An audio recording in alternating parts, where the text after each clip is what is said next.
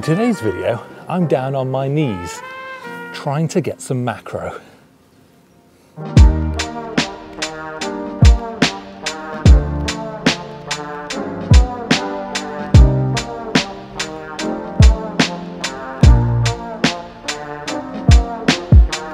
Starting off down here with this single snowdrop that I found. It's standing by itself. It looks very, very pretty.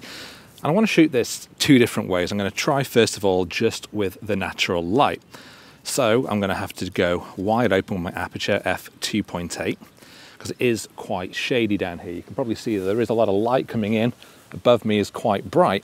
Down here I am in the shadows. So f2.8, the wind is blowing a little bit, so I don't want to have a shutter speed anything less than 80th of a second in case it gets all blurry.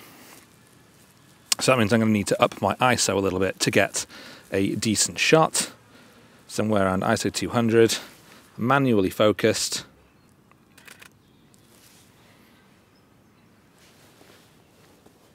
But I'm going to try it again in portrait orientation. I think I can fill the frame a little bit more and make a little bit more use of the snowdrop's stem coming up. I think it's a slightly nicer composition there. Same settings, 2.8, 80th of a second.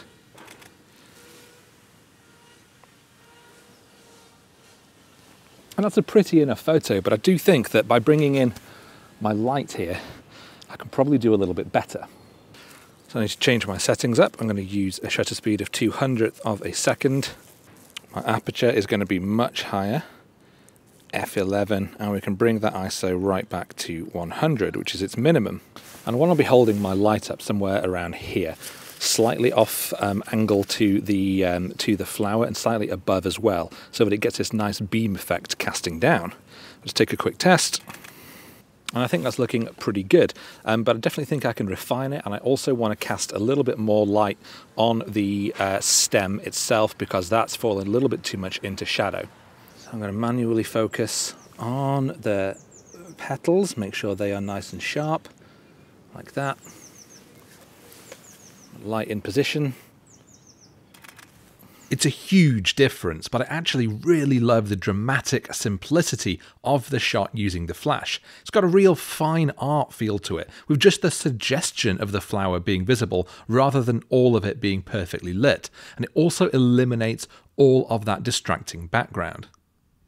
I actually really like both looks. I like that natural light shot and I like the much more dramatic studio style image that we've taken with the flash. So it is always handy carrying a flash so that you can get both of those completely different looks, even though your subject hasn't changed.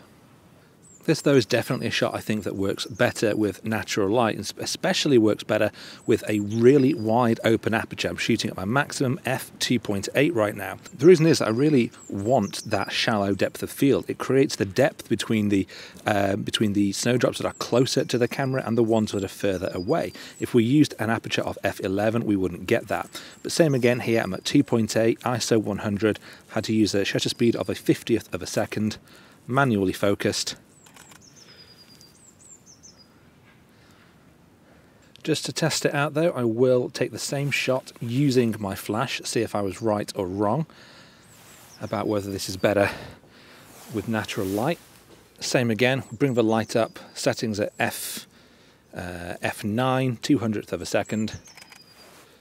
And definitely, I don't like this shot anything like as much as the natural light one, because we've used that higher aperture, we've lost that same depth, that distance between the spacing of the snowdrops themselves. And I just don't think it needs flash here. It's a little bit too harsh. I prefer the more fresh, open, natural light version.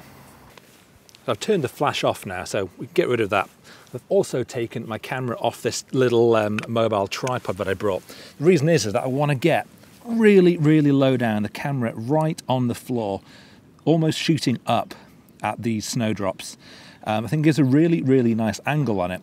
But because we've also got some pools of light in the background, when I'm shooting wide open at f2.8, that gives some really lovely bokeh around the flowers. And I just think it really gives the shot an extra little element, which I really like, despite having to shoot in quite an awkward position. Same again. In fact, I'm going to go to autofocus for this. I'm at f2.8, ISO 100, 200th of a second. Tap to focus. Ah, yeah, these look really nice. Very pleased with these. So I found a few more little snowdrops that I think works really well in a composition, but they only work from certain angles, and I'll show you what I mean. So it's these ones here, and if I shoot from this angle, the shot is nice enough, but the background is really quite dark. So when we actually take our image, it's just not that compelling. We also get quite a bit of overlap between two of the flowers, but it's a very easy fix. If we just take our camera and move it round, and you can see we've got this lovely patch of bright in the background, and because we're shooting wide open, we get some lovely depth of field. And so if we just move our camera here, suddenly we have completely transformed that image. And I've moved the camera all of half a foot, you know, a few inches really, but it has completely transformed this shot, taken it from being fairly boring with not a lot going on into something much more dreamy and spring-like. That's really all I've done. I moved it from here to here, here to here. I haven't moved. My knees are still in the dirt. It's awful.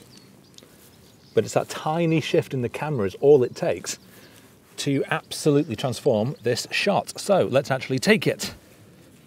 Wide open, f2.8, focusing on the flowers, 160th of a second.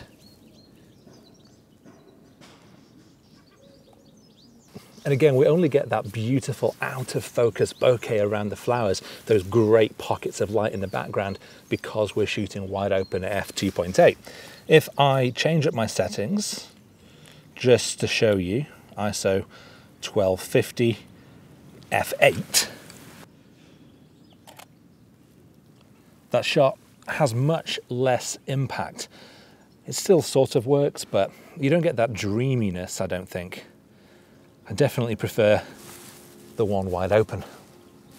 So I found one more flower, and again, I want to use natural light for this. I want to use a wide open f2.8 aperture. Of course, when we do that, we don't get all of the flower in focus. We just get the only little tiny sliver that we actually focus on. So the petals in the foreground and the petals in the background are out of focus. Now for this shot, that is exactly what I want. You get that shallow depth of field dreaminess in the scene, which is very much the point of this image for me. But I do want those little stamen in the middle of the flower to be pin sharp. So I'm actually going to use focus stacking here, focusing at different points of those stamen to get those nice and sharp. But I'm not going to do focus stacking for the whole thing. I don't want the whole flower to be in focus. I want that depth of field, but I don't want it on those stamens. So I'm just being very selective about where I'm using focus stacking. But the principle is exactly the same as it would be if I was focus stacking the whole thing. I'm going to zoom in. I'm going to focus on the stamen at the front of the image and take my shot. I'm going to zoom back in, focus slightly further back those stamen, take my next shot. Focus again, focus right on the tips of those long ones poking out, wait till the breeze goes, and I take another shot. My focus stacking process is pretty simple. I select the 3 images in Lightroom and go to Edit and Open as Layers in Photoshop, which will stack the images on top of each other in a single Photoshop document. I select those layers, go to Edit, and firstly auto-align the layers to make sure that they line up, and then go to Edit and auto-blend the layers to merge the in-focus parts together. The result is a shot with the middle of the flower much sharper, but still maintaining that shallow depth of field look with the rest of the flower. I do really like this flower though, so I'm going to play around with my flash and getting much closer up on those stamens, see if I can get anything interesting. I played around for a little while with my flash here, trying some slightly different angles on the flower itself. I like this wider view that captures the whole flower, and as with the earlier image, I like the fine art aesthetic I've achieved with the lighting here. But that brings me to an end of today's video. I hope you found it useful, and if you have enjoyed it, then do please hit that like button, consider subscribing to my channel if you don't already, and I will see you next time.